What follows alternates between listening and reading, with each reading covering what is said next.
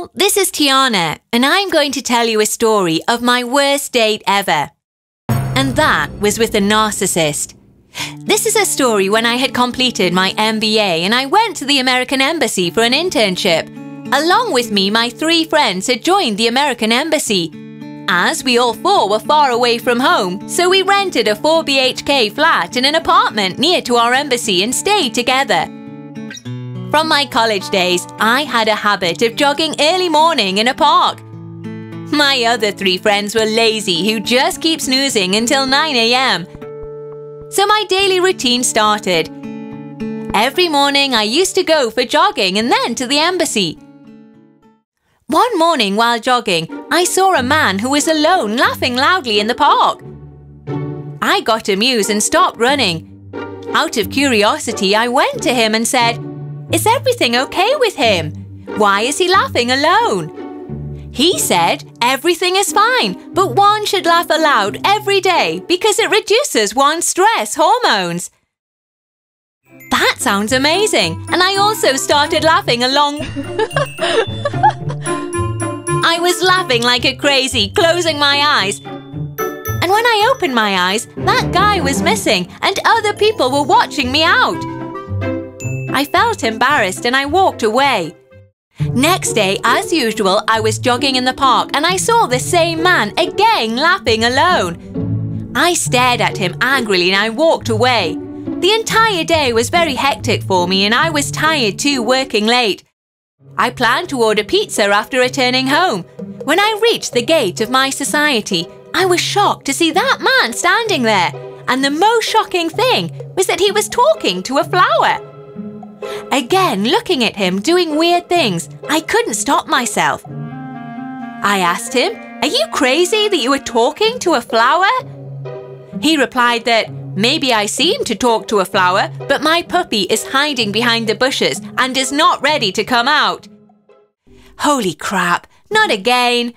Why am I getting a fool of myself? I was feeling embarrassed, awkward to see him. My eyelids were just looking at my toes. And then I felt him lifting my chin upwards. I slowly moved my eyesight towards him. He gave me a cute smile and swiftly grabbed my waist and kissed me. Oh my goodness, that was pleasurable. Now I began to blush. He introduced himself as Vanille, and that incident was enough for us to date. Yeah, we started dating, and he seemed amazing to me. He was humorous and admiring. He showed me lovely gestures, such as he bought me a Cadbury Silk every time we meet up, as I love eating chocolates. He sang a song for me and writes a poem on me.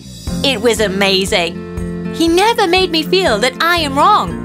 He made me assuming that I am perfect and I never do wrong.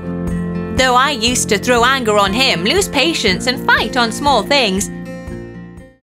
After a few months, I started finding his other face. Then I doubt if he truly loved me or just dating to show off in front of his friends. For instance, one day we were invited to the party by his friend and I wore a beautiful black dress.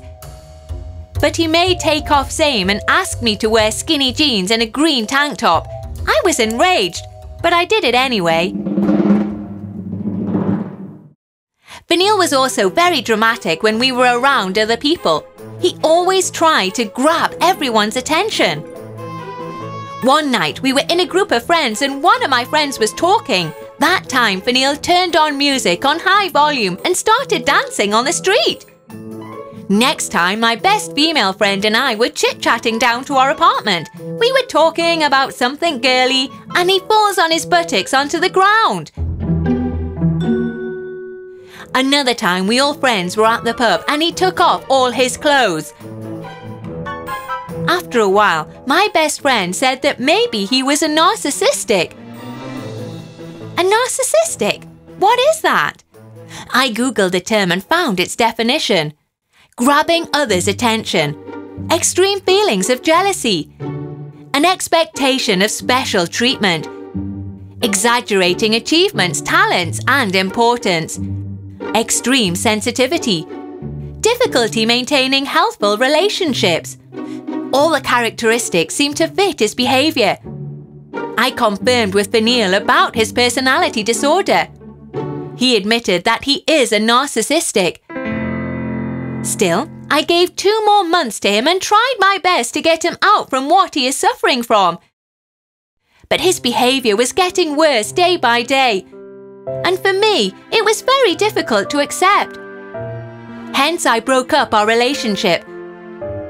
I wanted to be the way I am and couldn't show off as my boyfriend wanted. But I learnt from this incident, and now I will make sure to know in and out about the guy before starting any relationship. If you also have such experiences in the past, you can share it in the comment section below. Hit the like button if you liked my story. Subscribe to this channel to watch more such videos, and press the bell icon for more updates.